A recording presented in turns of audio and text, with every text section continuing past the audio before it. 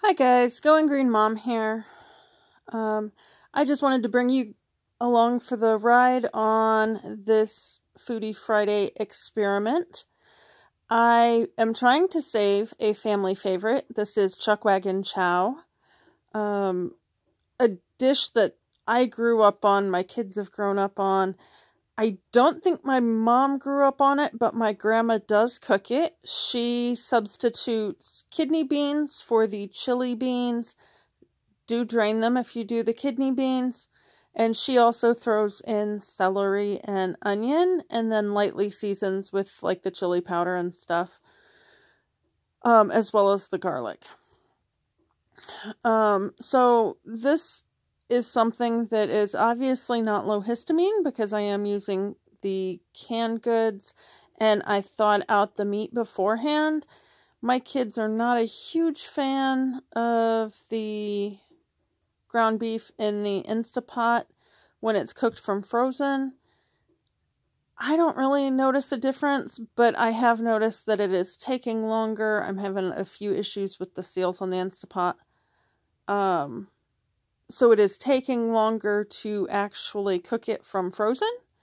So it was just easier in this case to have it thawed. Anywho, neither here nor there. If you need to cook it from frozen, feel free to do so. You can do that in the Instapot. Probably takes about 35 minutes. And you obviously wouldn't be browning it in the Instapot beforehand if you're cooking it from frozen. Just throw the stuff in. But the goal here was to figure out if I could, in fact, kill off the lectins enough to not have mast cell reactions to some of these things by using the Instapot. This is definitely an Instapot win. I have eaten it 2 meals in 2 days and have not had any reactions to it. And of course it is kidney beans, which is the highest amount of lectins in the beans.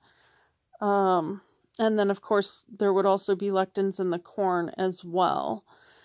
So I did not have any reactions either day to this. I don't normally put pepper in this. I don't know why I did this time. Didn't taste it. So, I mean, you know, it was literally a couple cranks of pepper. But anywho, this, and also, if you're cooking and you have cabinets right above your Instapot, when you release this valve, it will spit and spew steam up above it, which is why here in a bit you are going to see me put a towel over top. So just be aware that if you're in an RV and you don't want the moisture in the air, or you don't want to have that, but it does take it a little bit longer when you do a quick release to actually get all of the pressure out this way. So overall, this is a definite Instapot win. Next week, I am planning on doing my go-to low histamine meal for Foodie Friday. So you guys can see what I do when I need to kind of fall back to a safe food. Have a great day. I'll see you guys later.